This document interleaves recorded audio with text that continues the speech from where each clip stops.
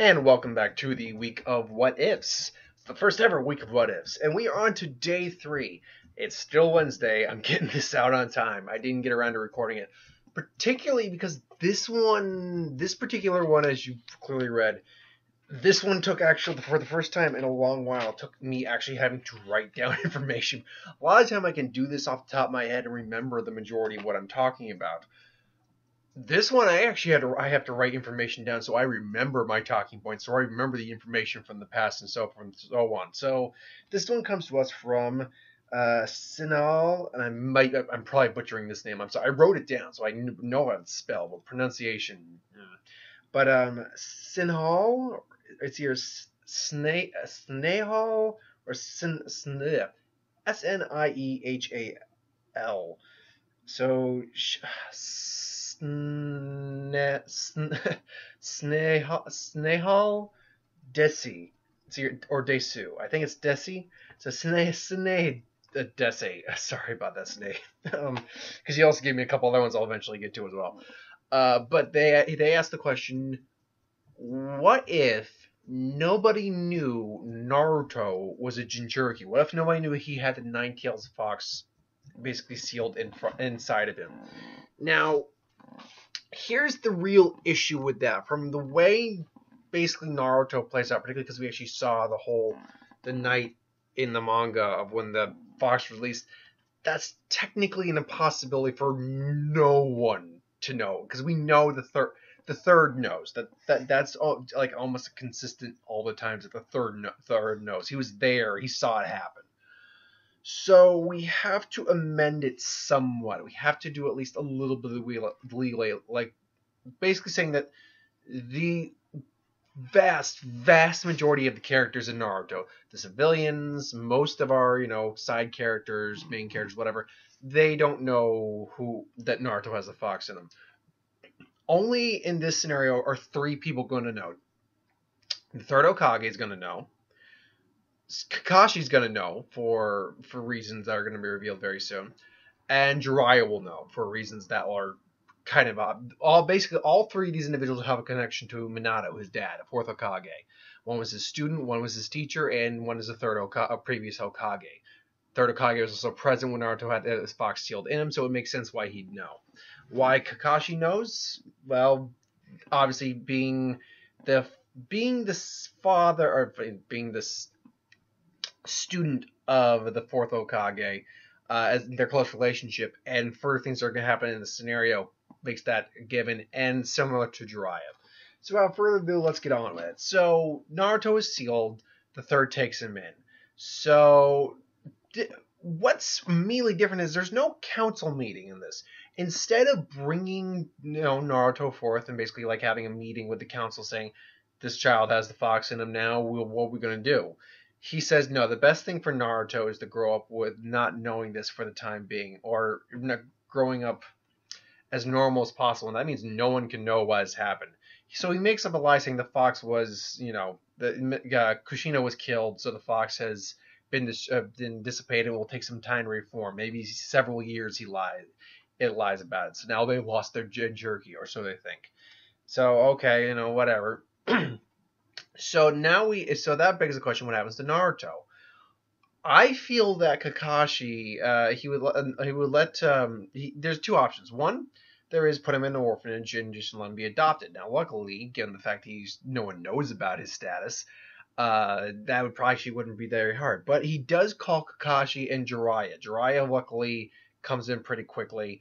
And Kakashi steps in, and he tells these two that these are the only 2 who know. All the seals are up, everything like that in the office. This is Naruto. He is the son of your student, of your sensei. He is Minato's son, and they're both like they survived. Say he is also. I lied to the council too. He is the new Jinchiuriki for the Nine-Tailed Fox. He holds the Kyuubi inside him.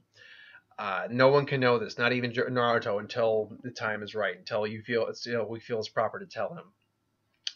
But he needs to be raised. Now, I mean, we could raise him in an orphanage, or one of you can take care of him. Jiraiya is his godfather legally, so, I mean, but Jiraiya also has a spy network.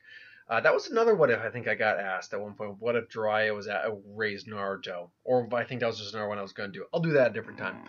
Long ways down the line because the Naruto ones are a lot. There's a lot. See, when the Dragon Ball ones, the plot is vast but simple. With Naruto, there's a lot of dips and bobs and weaves, to a point where this is probably going to be a very long multi-part what if, just given the actual length of the Naruto series. And I'm probably going to stop it off of. I'm not going to go into the Boruto movie because I honestly haven't watched the Boruto movie. But regardless, so Kakashi actually thinks on it and looks at Naruto and sees so much of his sensei, his former master, and this father figure after his father killed himself in him that he says, you know what? I'm going to take this kid. I'm going to take him under my wing. I'm going to raise him. I'm going to take. He's like, you sure, Kakashi? I mean, you're only. I think Kakashi's. He's 20. I've seen the official name or ages. So he's 26 by the time of the original series. Naruto's 12, going on 13. He's not 13 yet when they graduate. I know that. Graduated at 12, which that's a different kettle of fish altogether about the whole graduation thing. It says he failed 3 times, but does that mean everyone else in that class failed 3 times? And that makes no sense. I would and how many times are you allowed to take the class? How many times is there a graduation exam? Does that mean that Naruto has been in the academy for like 3 years and then graduated and he failed their test? Or there's, it makes it comes that see that's a big plot hole to me. It's like they don't explain that. So does that mean that he should theoretically be more like 15 years old or something like that? Anyway, I digress. So Kakashi agrees to raise him. The third would give him, a certain amount of living expenses, some time off from the Anbu missions, or just being normal shinobi. He would probably actually just downgrade to normal Jonin after that point. And Kakashi would be raised him. Luckily, he would also have the amazing my guy, the village's green, or no, he's the blue beast. Lee's the green beast. The magnificent blue beast of a Hidden Leaf Village. So basically, for the next 5, and I'm putting it at 5 years right now. For the next 5 years, Kakashi would be raising Naruto.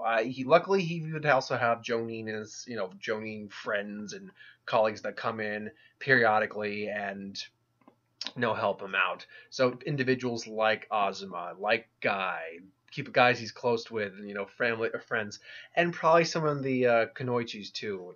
Kurenai was only a Jonin very recently. Like by the start of the series, she'd actually made it to that level, so she wouldn't be there yet. Though you could say that maybe they hired her for babysitting money when she was younger, so maybe that's a mission.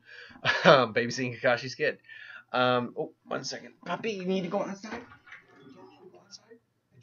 For you. It's dark and scary out there. So a flock and a select group of people. None of these people know that Naruto is the Nine Tails container, though. Jiraiya would also be stopping in every now and then just to check up in on his godson. When young Naruto says like, why not? If you're my godfather, why can't I? He's like, no. Well, actually, no. He wouldn't know. At this point, I imagine at some point Jiraiya and Kakashi, probably when he felt he's old enough, at least when he hits like getting ready to go into the academy, would tell him that he is actually adopted and things along those lines. Not necessarily who his father is, because that was kept a secret for some reason. But I think it's because of enemies and stuff like that. But Naruto would grow up, and he'd have a lot of these influences on him, and he would be more or less the same. I do believe that personality that you see in Naruto is generally who he is. He's very bright, he's very exuberant, he's very jovial, he's fun, very much enjoying life. He is a bit of a prankster, but he wouldn't be anywhere near the level of prankster he is in the series, because that was designed for him. That was to get attention, just for people to notice him. This one, people just generally like him. He's just a fun kid. He can be a little annoying, but what kid can't be? Especially at the age of 5. He's also definitely a lot smarter than people give him credit for. He's got a bit more wit and cunning to him. So he's not a brainiac or genius, but he's definitely a bit more clever. Also, around age 5, Kakashi is not going to start him any real ninja training. actual ninja training at this point because he's only 5, but he's going to start him on some basic chakra control and things along those lines. Just because he knows that Naruto's chakra is going to be a big issue. So basically at the age 5, Naruto starts making some friends. He's probably some of his first initial friends would definitely be Choji or Shikamaru. Shino's just very socially awkward compared to some of the other ones. He's very quiet and very introverted. So that he wouldn't initially make a friend of Shino. No, nor would he make a friend of Sasuke. Definitely not Sakura or Ino. At least not initially. Again, these are before they go into the academy. He met Hinata before they were in the academy, so I think Hinata would actually be it would be a very good idea. Very likely that he would befriend Hinata because unlike like say when you saw Naruto the last, if he like defend her from bullies, there's no stigma against him at this point, so they would just go and it's like, oh, be friends with Hinata. Now, her father would still be strict and a dick and all that, but at least outside of classes, they would definitely be not like super close friends because they're 5. But that's when the crush Hinata has on Naruto starts. Now, does Naruto pick up on it? Probably a lot quicker than he did in the original series because it took all the way to the last Naruto the last movie for that to happen. But granted, it'd still probably be a while because he's still relatively dense in that field. But, then cut to... Now, here's the thing. I made my argument about the plot hole about the structure of the academy years. We're going to assume 3 years and then graduation exams. We're going to go with that assumption. So, Naruto, at age 9, or closing at age 9, going into the academy, Kakashi would actually start putting him through stronger chalk exercises. He'd also be teaching him some hand-to-hand fighting. Nothing serious because he's a kid, but some hand-to-hand fighting. He knows Naruto's very quick on his feet and able to think on the fly, which will be very useful to putting someone off guard. Standard weapons training, things along those lines. And basically at that point, I think when he realized Naruto was about to go to Ninja Academy, he would have a talk with him and explain, as his dad, because at this point, I would imagine Kakashi has really felt like, you might have been my dad, my sensei's son, but to me, you're my boy, you're my son. So he would probably take off his mask, which I'm sure Naruto has seen his dad without his mask at this point. By the way, his name is Naruto Uzumaki Hatake.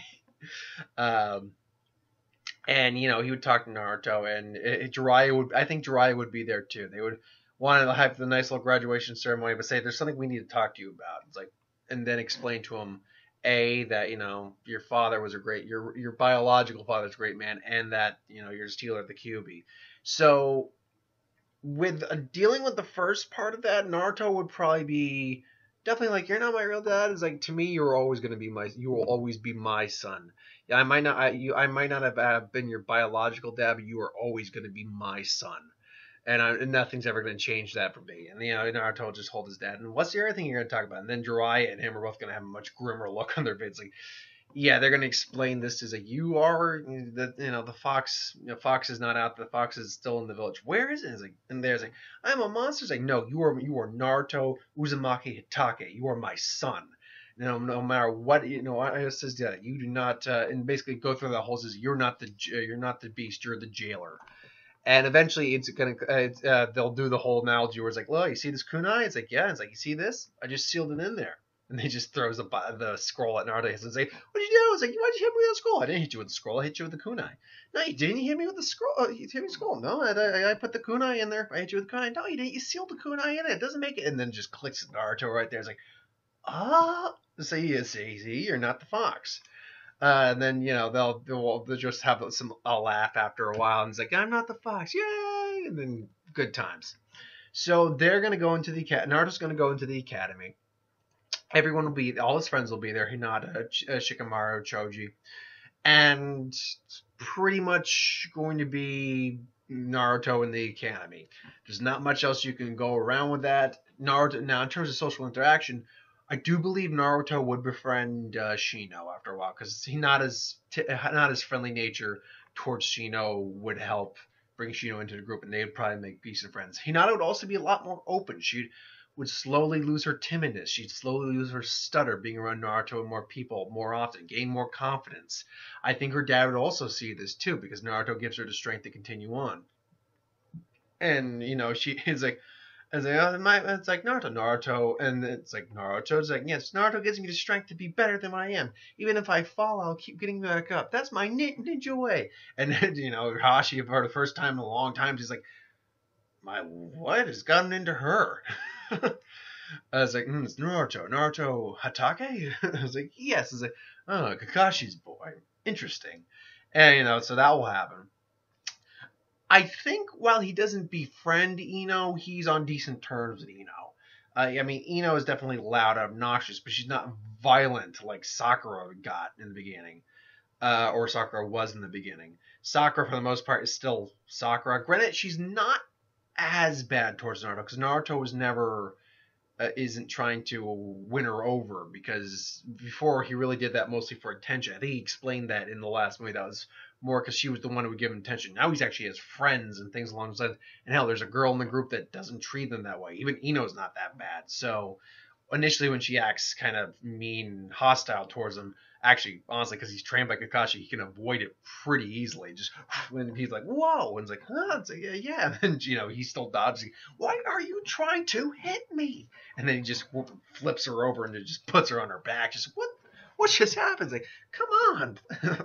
It's like, Sakura! And I can actually see Iruka actually yelling more at Sakura in these scenarios than Naruto, because she's theoretically starting it. So I can actually see that happening. And I think, and here's the thing, I actually don't think Naruto pays Sasuke much mind. I mean, in terms of sparring matches, he's probably the best match Naruto gets, and Sasuke's going to be actually more impressed with Naruto because he gets actual legitimate training from Kakashi. And he's a bit more spontaneous, which actually leaves Sasuke on his toes somewhat. There's I can imagine there's I'd imagine Sasuke would still be the overall better of the two. But if you're talking about a 10 out of 10 out of 10 matches, I actually see Naruto maybe even winning a couple, because again, he's more spontaneous. He's more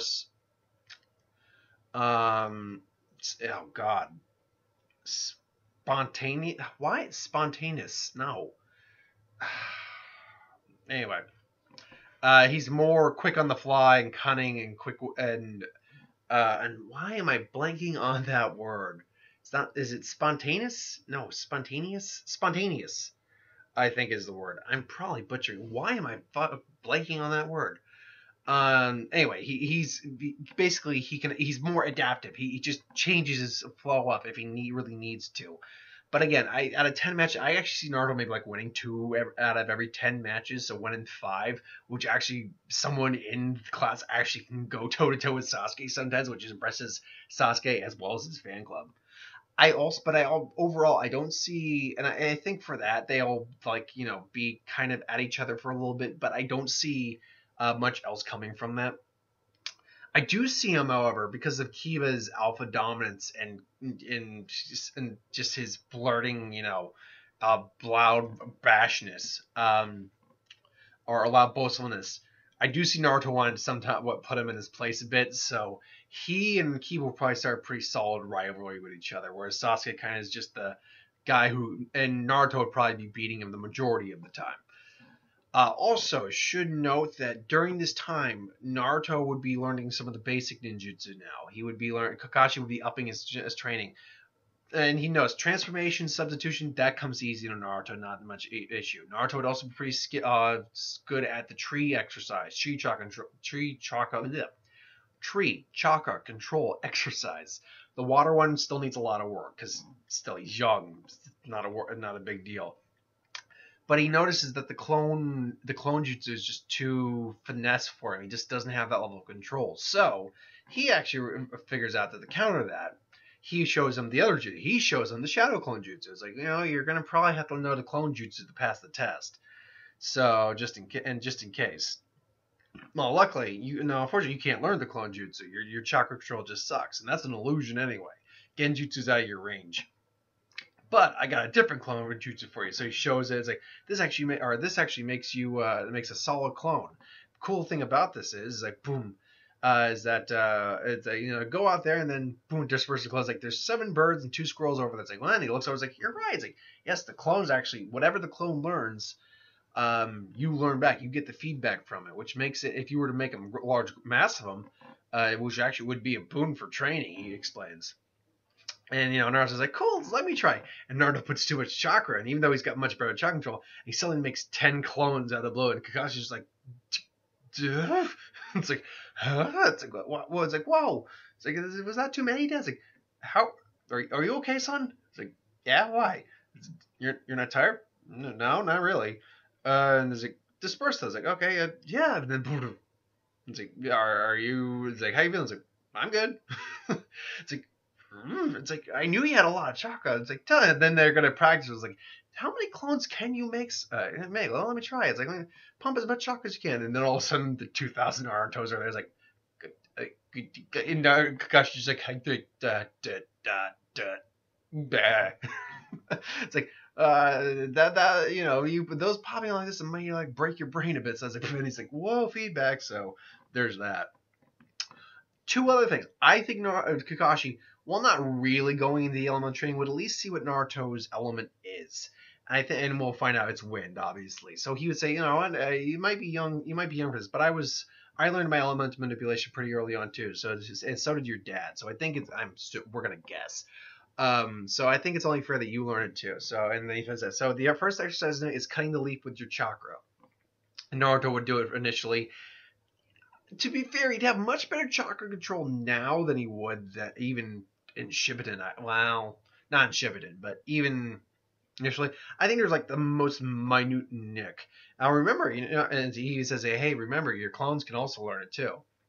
I can practice it too. So it's like, oh, that's right. Just don't do too many, or you'll just burn yourself out. Last but not least is like he would also says that we're also going to start doing some sword training, some kendo training. Being part of the Yambu, I was actually quite skilled with it. It's like, oh, I remember you had the oh yes, the white fang chakra saber, or white light chakra saber. It was an heirloom from heirloom from my dad. It's like that was so cool. It's like I wish you could have seen it. And then Kakashi just has a thoughtful look. It's like, maybe someday. It's like, but I thought I broke. Well, anything's possible. Anyway, shut up and fight. And then he's going to... So that's basically going to be it. Naruto's going to be working on, outside the academy, wind jutsu, some wind training, and he'll probably know, like, the standard Gale Palm jutsu by the time we're done with the academy. He's going to be working on some kendo. He's going to be working on the shadow clones, and he's going to be working on the other jutsu and chakra control. So 3 years pass, and we get to a graduation. And I'm going to try to end. I'm probably going to end this in the next 3 or 4 minutes, because we're reaching the part where I was going to end it anyway. So we reach the graduation. It's like today's and then the exam is on the clone jutsu, which that couldn't have been the only damn thing they had to know, but whatever. Point being, if it wasn't, Naruto knows all the 3 academy jutsus. Jeez. Try saying that jutsus. Anywho, so Naruto goes up and is like, I can't do this jutsu, but can it be another clone jutsu? You know another one? It's like, well, the rules don't say anything, it just says a clone jutsu, so yeah, you can do it. And then he just does Shadow, just set 10 shadows, like, shadow clones? Like, you pass. It's like, whoa! Then, goes up, Mizuki's like, damn, oh well. By the way, I should note that Naruto is not the top of his class. Sasuke would still be the top guy in the class, or the top shinobi in the class, with Sakura being the top kunoichi. Naruto would be definitely in the upper half. Like here's the bottom, here's the top. Naruto would be right around here. Reason for that is while he's a lot smarter, he's still not book smart. But he excels in like the physical and everything along those lines. But the book smart is what really lowers him down. Other than that, he's still fine. So, they get out and he graduates and he sees Kakashi and Jiraiya and a couple of the other, guys there. And even, I'd imagine, because Team 10's been